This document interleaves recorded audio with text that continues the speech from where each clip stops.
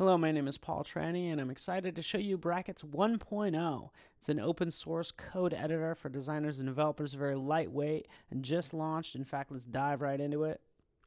You can see it right here with an HTML page already open. Okay, so I can navigate through these various pages, but really I can edit this content, but I actually want to see what this content looks like. So I'm going to click here, live preview mode.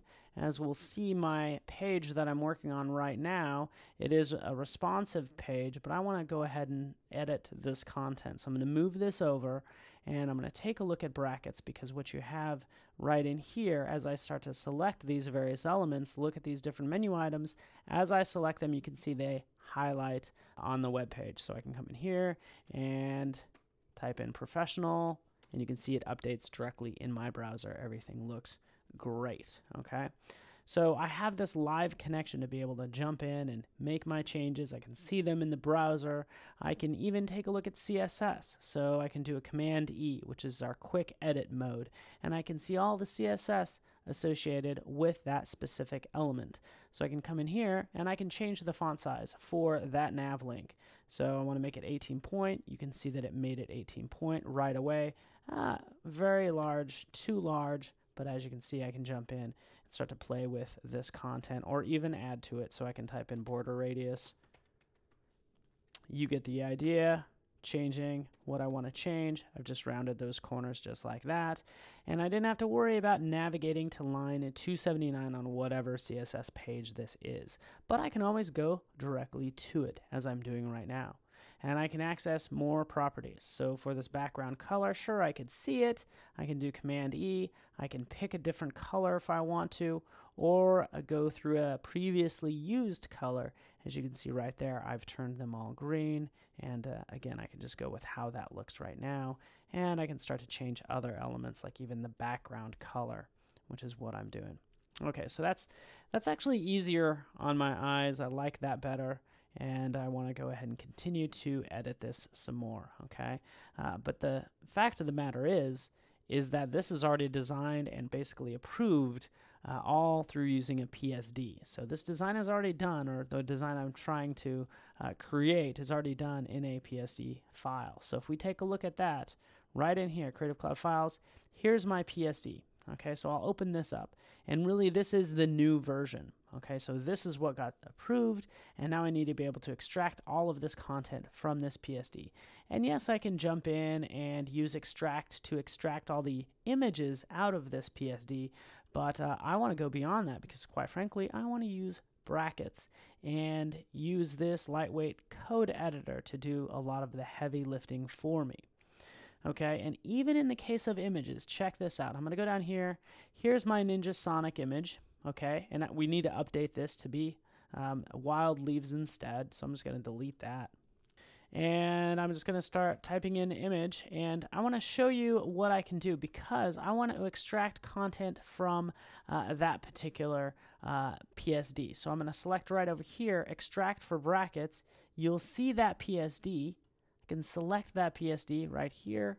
It will render it. This is a PSD in brackets that's being rendered out, and from here I can extract the images and a lot of other content. So as I jump in here, oh look, here are all the various layers, and I can see the entire image, either fit it or go 100%. You get the idea. But what I want to do is, for this image, I want to extract it. Now I don't want to just have brackets start writing the code for me. I want to write the code. So at this point, with that selected, if I type in image space, oh, there it is. Thank you. Extract asset. It will name it for me what I might think I want the image called, and give me an extension, which I can even change. So I can make this a JPEG if I want to. Okay, so I'm just closing this now, and you can see right over here that image. This is now not Ninja Sonic, but I can jump in and change that to be wild leaves as well. Okay, and even for that text, if I want to change that text, I can jump in there, hit enter, instead of using that font family, since if I do have this selected, so again, I'm just selecting that text. Oh, that's Lust Script Display. And again, of course, I got to make sure I include that, but I've just changed it, and I've changed it in the browser too, okay? So everything is looking actually really, really good. And even going beyond, again, I can get the CSS. I actually love this. I can come in and extract plenty of different items. Like even if I wanted to get the color here, well, again, it's a matter of selecting it and going to that CSS. If I want to use it for my nav link, like I was doing earlier, okay, I can even jump to that CSS, and instead of using that background color, I want to use this background color just like that, and that's done, and you can see it update right here. Okay, it's also a different border radius, so I can change that as well. Coming over here, border bottom radius, or excuse me, left. And then, so the bottom left and then bottom right. Very subtle, but that's what the designer wanted. Just a little curve on those corners, making it nice and elegant, extracting the CSS.